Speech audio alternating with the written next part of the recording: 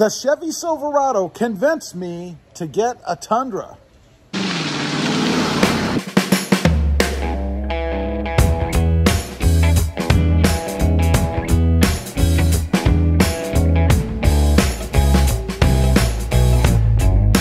Good morning, everybody, and welcome back to Rob Motive Tundra. That's right. Today, the Chevy Silverado convinced me to get a Toyota Tundra for the channel. You know, I have decided that I am a Tundra guy. I am a Tundra loyalist. So this is what I've done. You know, I went today and I drove a Chevy Colorado because I mentioned that I was going to get something to tide me over until I can put my hands on the new redesigned Toyota Tundra.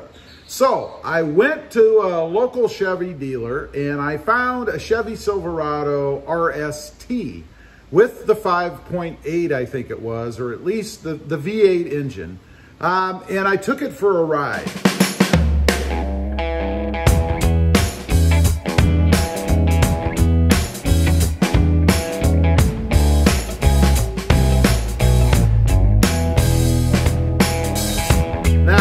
I gotta say, I was, first I was sticker shocked.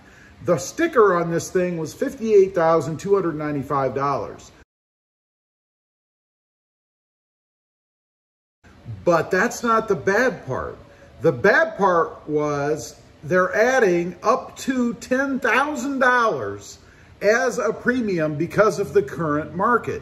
You can't find them anywhere, the Silverados. They only had, I think, 2 or 3 on the lot while I was there, at least in the category that I wanted.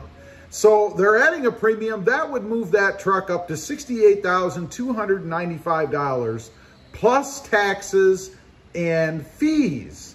Now that's just the beginning, right? So I decided to take it for a test drive anyway. Maybe it would blow me away and I'd be willing to drop the extra dough because I just had to have a Silverado. So I did drive the RST trim line. It did have the V8 option. And here are my impressions. It felt powerful enough. I mean, it has the V8 engine. It should have been powerful, and it was. It felt fine. It sat pretty high up. Now, I did ask, did it have any kind of a lift, like a factory lift or anything?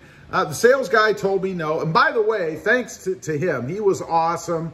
Great guy, great to deal with. If I was going to buy a Silverado, it would be from him. But anyway, it did sit pretty high up. It was not lifted, but I like that. That was cool.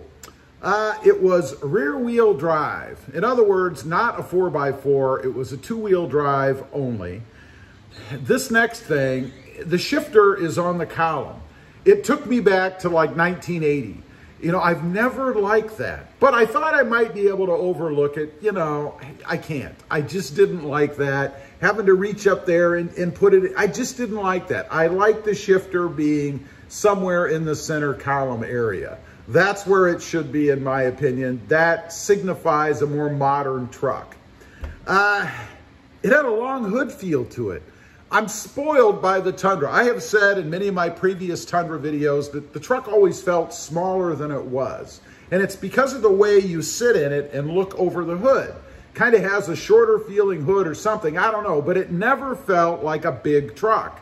This Chevy Silverado felt like a big truck. It felt very, very large to me. You know, overall, I was just underwhelmed. There was nothing special about it. I kept thinking about the Tundra. So no matter what, I guess I have come to the conclusion that I am a Tundra guy. I am one of the Tundra brethren. The next full-size truck on this channel will be a full-size Tundra. I almost felt like I was cheating on the Tundra driving that Silverado. How weird is that? I don't know.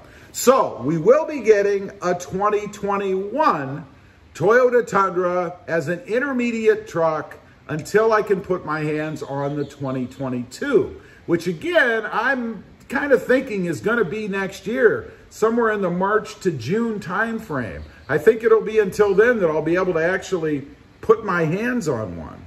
Who knows? But that is the plan. There will be a 2022, the redesigned Tundra coming to this channel.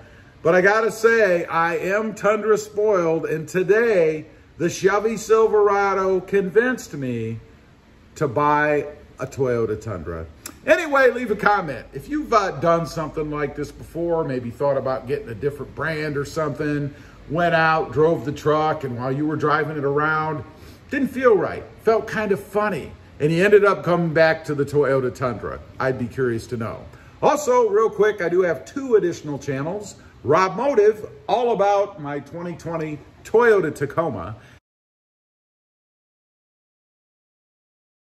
and Rob Motive JT, about my experiences with the 2020 Jeep Gladiator. Check them out, and if you're interested, why not subscribe? Don't forget to click that notification bell so that you don't miss out on any upcoming videos. And do me a favor, smash that subscribe button on the way out. Thanks for watching. Stay loyal out there. Bye.